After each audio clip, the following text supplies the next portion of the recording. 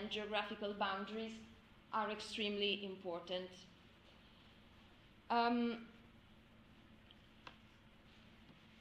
Same-sex marriage was made lawful in 2013 with the Marriage Same-Sex Act.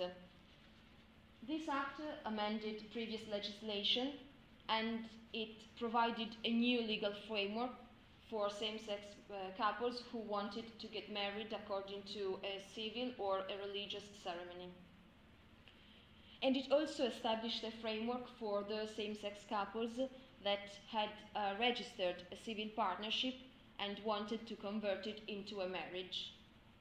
And this conversion can be on civil grounds, but also on religious grounds. In this case, the conversion will remain a civil process, but after the conversion there may be a blessing or another ceremony. This act does not apply to the Church of England and the Church in Wales, so no place of worship of these two religious organizations can opt in according to the process that I will describe in a moment. And so all the data that I will describe, they do not take into account the Church of England and Church in Wales.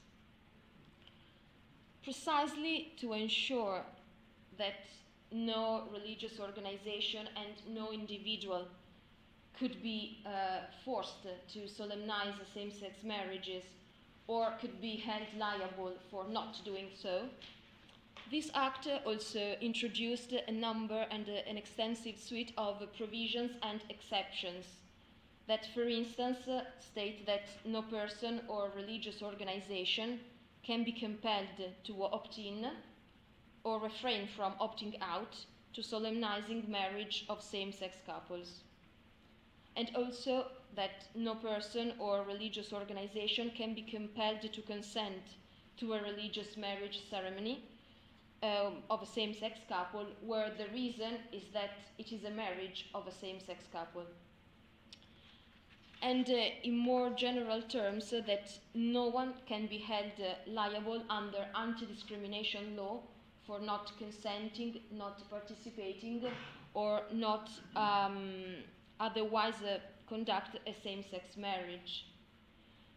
These exceptions were introduced precisely to address the concerns and the worries of religious organizations that the introduction of same-sex marriage could be used to force them into solemnizing these marriages.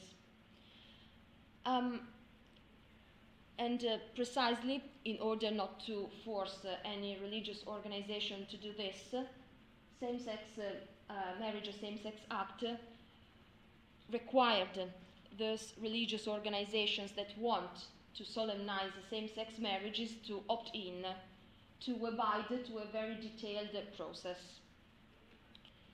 The general rule that regulates both different sex and the same-sex marriages in religious places of worship is that these marriages can be celebrated only in certified places of worship. A certified place of worship is any building that has been registered as a meeting place for religious worship. And so here we see the first geographical constraint. Any religious organization that wishes to solemnize same-sex marriages must submit an application to the superintendent registrar of the registration district where the building is situated and ask that that place of worship can be registered for solemnizing same-sex marriages. The application must be submitted by a proprietor, a trustee of a place of worship, but it must receive the approval of the religious authority in that place of worship.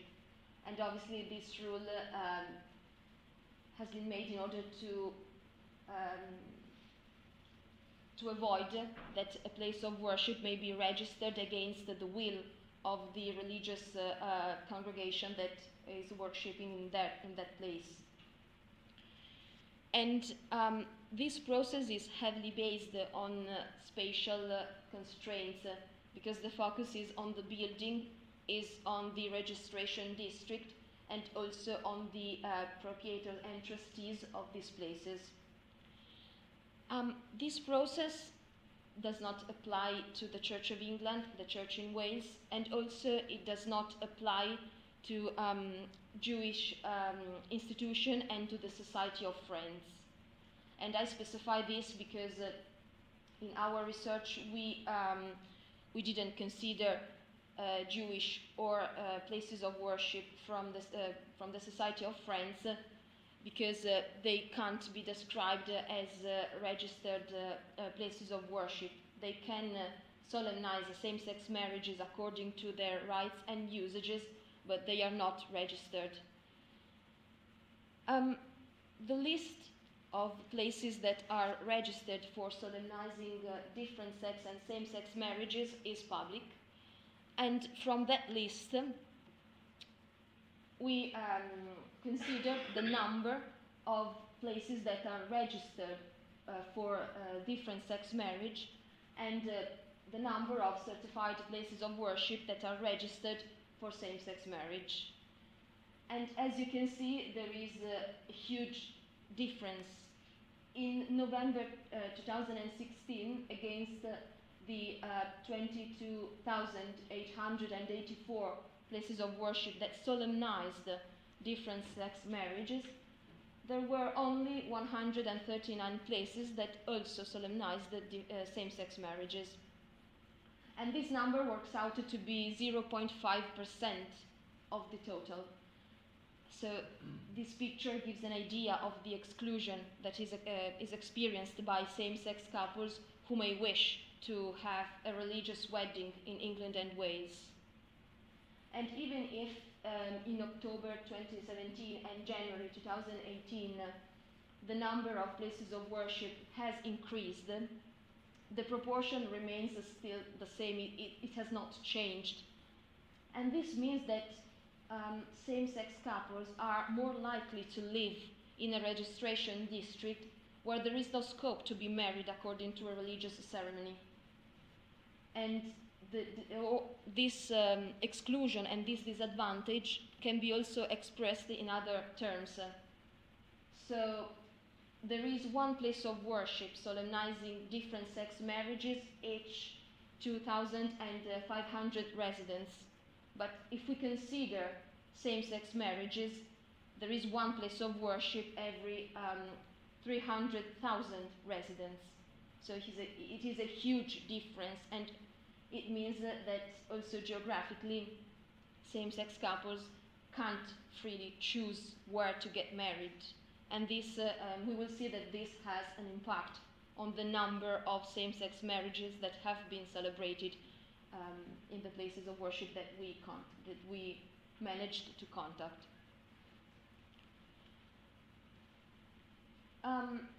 Also in the list of registered places of worship, it is possible to have a picture of the religious organizations that solemnize same-sex marriages.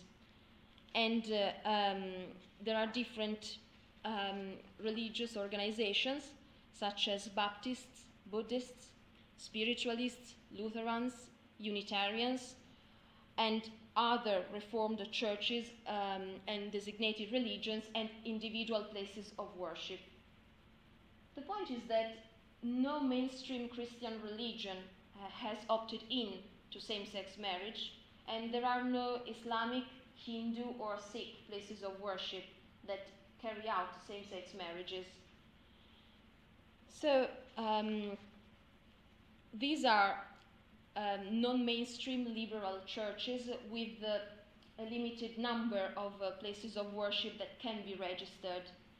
And for this reason, it is likely that if in the future other religious organizations will not opt in, the total number of registered places of worship carrying out same-sex marriages will remain just a tiny minority of the overall number of places registered for same-sex marriages.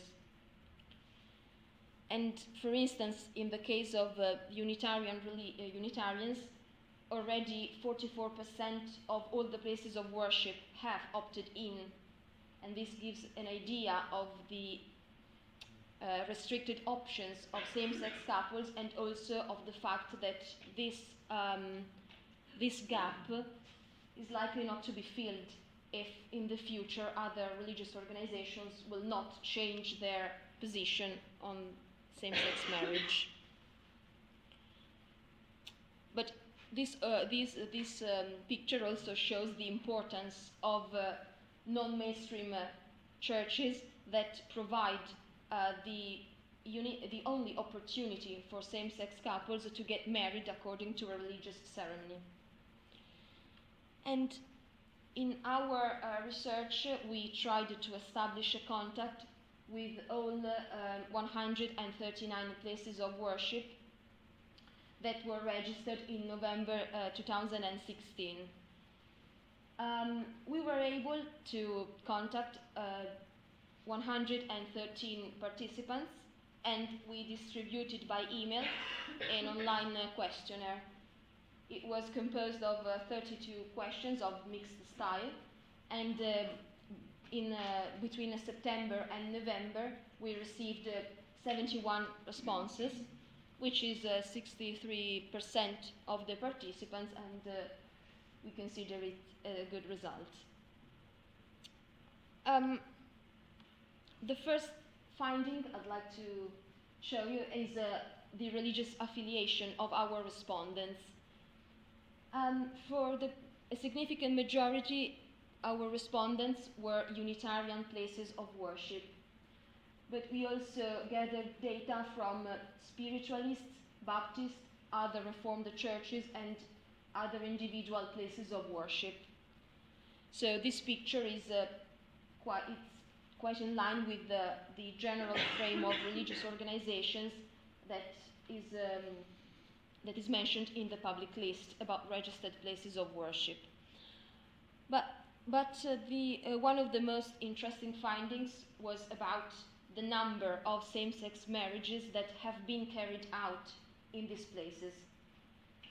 We found that in these 71 places of worship, 83 same-sex marriages had been solemnized, and that in contrast, very few same-sex couples chose to convert their partnership into a marriage. And we registered 8 conversions of civil partnerships into a marriage. These are small numbers, but probably the most significant picture is related to the number of marriages that have been carried out in each place of worship. Almost half of our respondents, 33 out of 71, haven't carried out any same-sex marriage. So they opted in, but they have not solemnized any marriage of same-sex couples. Almost a quarter, 19 places of worship, have solemnized one same-sex marriage, and the remaining quarter is divided between 8 places that have solemnized 2 marriages, 4 places of worship that have solemnized 3 same-sex marriages, and only 5 places of worship that have solemnized 4 or more same-sex marriages. This slide shows that our respondents carry out small numbers of same-sex marriages, and also that a significant proportion of these places of worship has never carried out a marriage. So we may wonder why the reality is composed of similar small numbers. And there are different reasons that may explain this reality. The first one may be related to may be explained by the geographical location of same-sex marriages and the spouses. We found that in 80% of these marriages, the couples lived in the same registration district where the marriage was solemnized.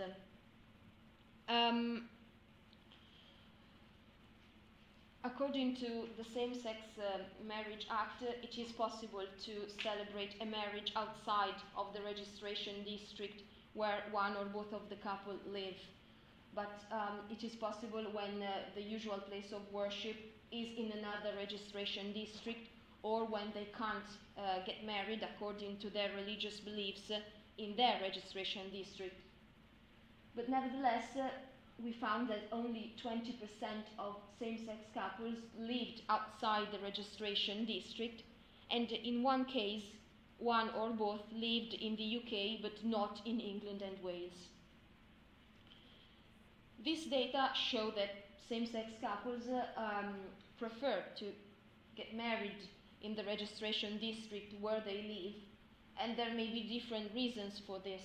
There may be economical constraints, social and personal reasons. But the point is that since they are more likely to live in a registration district where they simply can't get married, if they are not likely to change the registration district, it means that perhaps they may choose a civil ceremony, and this may explain the small numbers of religious same-sex marriages. But there is also another element that may account for this. If considering the religious affiliation of same-sex couples that got married in 71 places of worship that answered to our questionnaire, we found that the overwhelming majority was composed by couples where at least one or both were affiliated with the religious organization of the place of worship. So we found that only in 4 same-sex couples, one or both was Anglican, and that in 5 same-sex couples, one or both was Catholic. Quite interestingly, we didn't find any case of a same-sex couple where one or both were Hindu, Muslim, or Sikh. A same-sex couple that is affiliated to a religious organization that does not solemnize same-sex marriage may wish to have their marriage solemnized in a place of worship that it is affiliated with another religious organization. And in this respect, our respondents were extremely flexible in accommodating the religious needs of same-sex couples who may be affiliated to other religious organizations. And this means that same-sex couples they have a significant autonomy in deciding the scriptures, the texts, the music, and the structure of the ceremony. There are some general restrictions that may apply, but as I said, they are extremely general. And for instance, in one place of worship, we found they specified that there are 2 restrictions. The first is that the service be respectful of different faith traditions. We will not accept words that denigrate other belief systems. And secondly, the service needs to contain a religious or spiritual dimension. And also, in another place of worship, a spiritualist church indicated that couples are permitted to choose their texts, but this text can't be overtly Christian, or they can't contain explicit reference to any other belief. But apart from these general constraints, we found that the content of the marriage ceremony could be negotiated between the couples to be married and the person that was going to celebrate the marriage.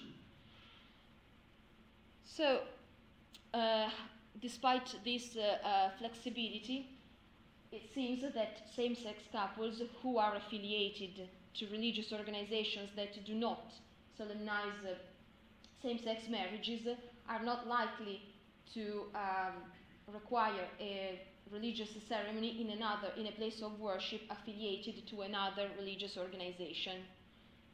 And since no mainstream religion have opted in, also this element may explain the small numbers of marriages that we saw before. Because despite of the flexibility, it seems that the majority of same-sex couples that got married in those places of worship were already affiliated to the religious organization. We also tried to understand the dynamics and the process of decision and how the congregation decided to opt in to solemnizing same-sex marriages. We asked them who firstly proposed that the place should be registered for these purposes, and we found that in some cases this issue had been brought up by a person in a key position in the administration of the place of worship. So a trustee, a proprietor, or a minister or a spiritual leader. And in many places of worship, these roles are not strictly defined and separated, so the minister may be also the trustee or the proprietor. But nevertheless, this issue was brought up by persons in a key position, and then it was discussed. But in other places of worship, the debate whether the place should be registered for same-sex marriages was raised by members of the congregation. And in the overwhelming majority of the overwhelming majority of our respondents said that the process to decide whether to opt in or not had been extremely collaborative and had seen the involvement of the community and the congregation. For instance, when asked to comment about the general attitude of the congregation, we found that no places of worship recorded a generally against or strongly against attitude. And by contrast, nearly 80% recorded a strongly in favor or a generally in favor attitude. So 80% of our respondents did not have significant disagreement or fractures internal to their congregation for this reason. But we also gathered some data from 20% of places of worship where the attitude was divided and mixed. And this was extremely interesting because we asked them also how they had negotiated this disagreement and how they had tried to solve different views within the congregation. And we received very insightful comments. For instance, in one place of worship, they said that some members of the congregation thought that marriage was for one man and one woman, but that during the discussion, these people essentially said they wouldn't want to hinder anyone's journey, and so they didn't take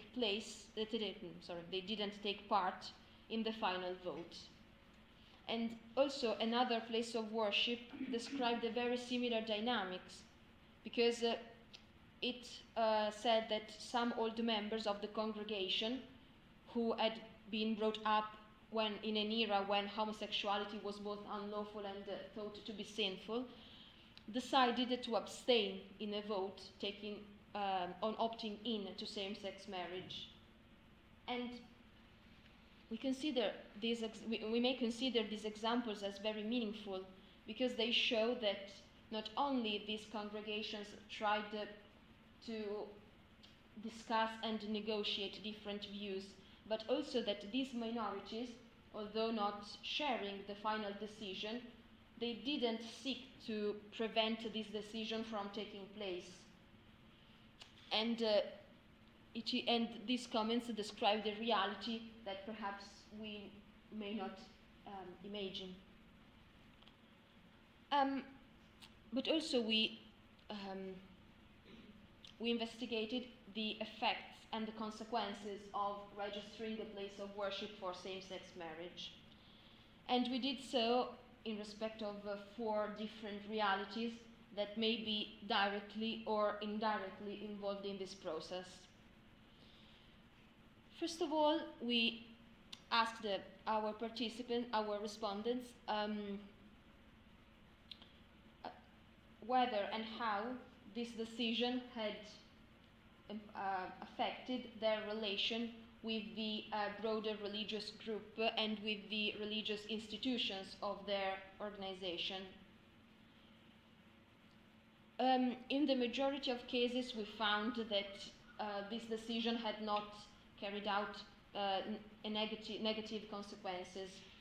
And the reason may be that the Unitarian General Assembly is supportive of same-sex marriage. And since 66% of our respondents were Unitarian places of worship, we may say that this result also mirrors the composition of religious organizations.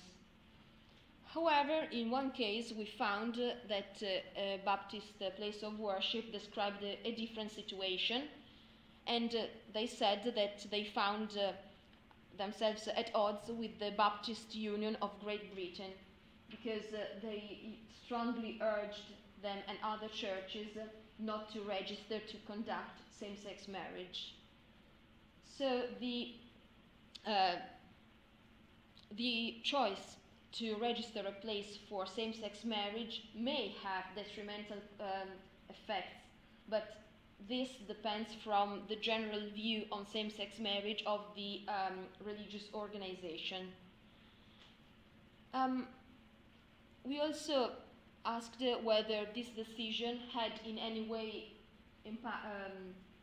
impacted on the relation with other religious organizations.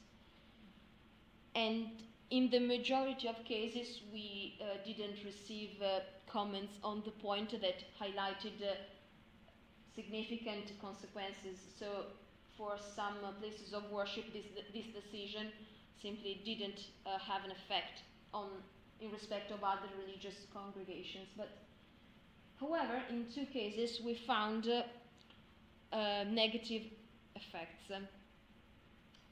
For instance, one place of worship emphasized that there are local churches and leaders who are not willing to work with them, and also that when he first or she first arrived to that place of worship, they were labeled as the minister from that church.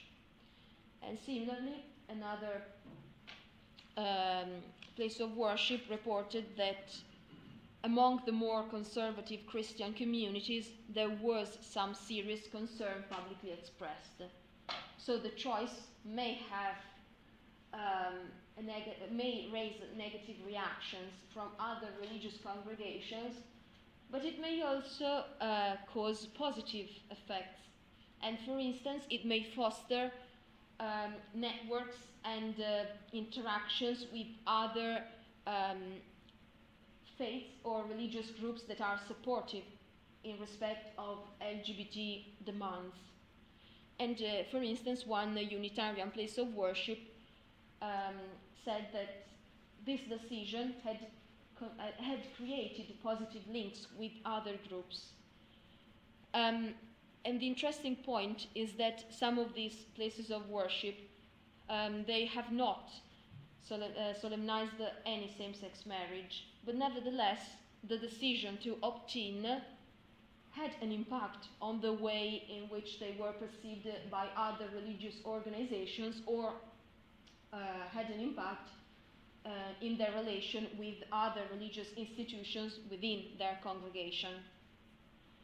And it also had significant effects in respect of the of the way in which a place of worship was perceived by the local community, and it also affected the relation between members of the same congregation.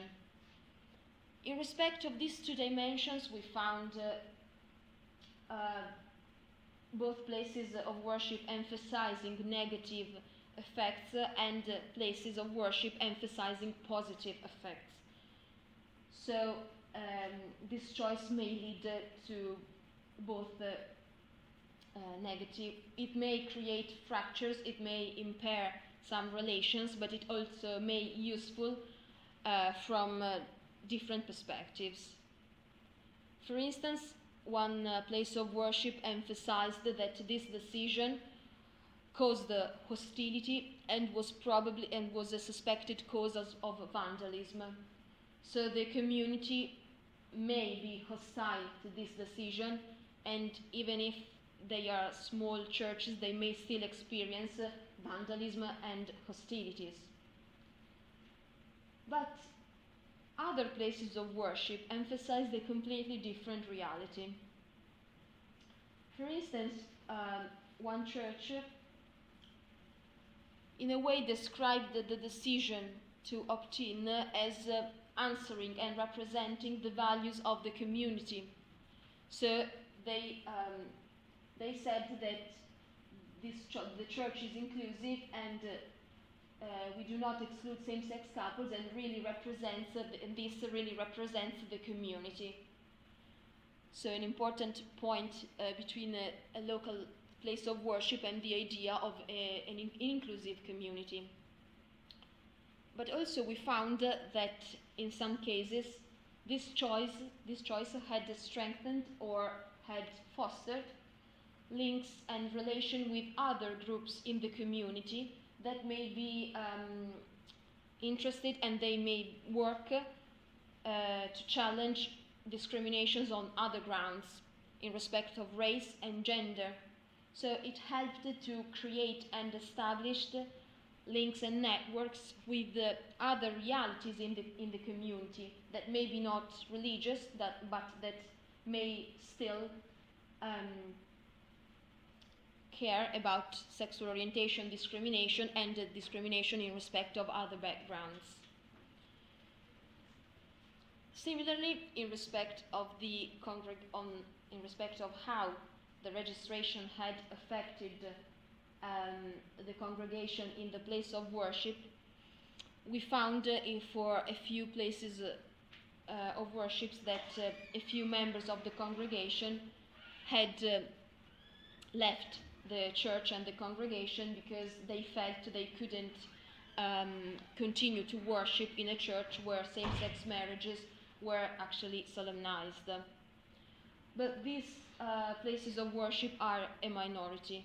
In the majority of cases, we found that this choice either had no significant impact, or on the contrary, that it had a positive impact. And we found, our respondents expressed this in many ways and emphasized that the choice of registering a same-sex place of worship for same-sex marriage may enhance the relation between the community, but also within the congregation in different ways. For instance, some places of worship said they gained new members, especially among young people and among LGBT people who felt safe. And also, some places of worship emphasized that some members in their congregation came out after this decision, and so they felt free to express their identity. But also, we found that this choice motivated and led the congregation, as these participants said, to greater challenges in social work and, for instance, in support of refugees. So the idea that opting in to same-sex marriage may be a vehicle not only to challenge the exclusion of same-sex couples in respect of a religious same-sex marriage, but also it may be a start to think and to act in respect of other problems and issues and inequalities that may be considered as significant. Other places of worship instead emphasize another element, which may be called as, referred to as advertising or marketing.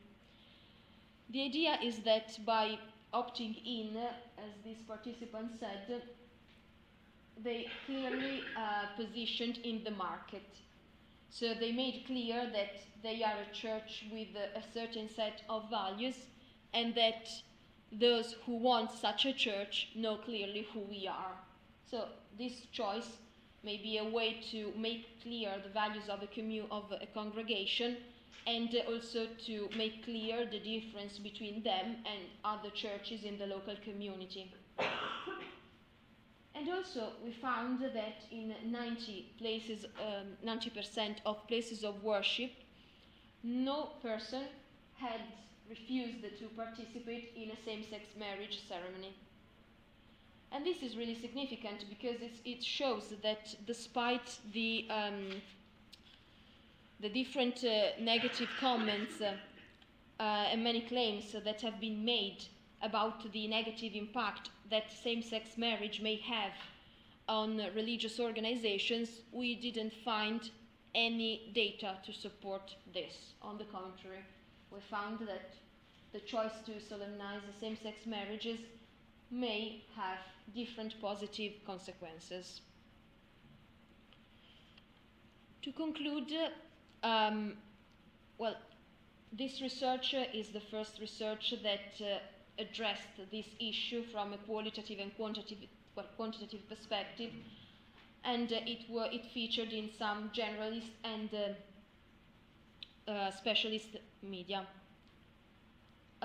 This interest shows that there is a growing attention to the reality of religious same-sex marriages in England and Wales, and we hope that this research may foster a debate about the relation between religion, sexual orientation, and equality, and that more generally it may lead to question whether we accept that in England and Wales same-sex couples are currently excluded in 99.5% of all places of worship. And thank you.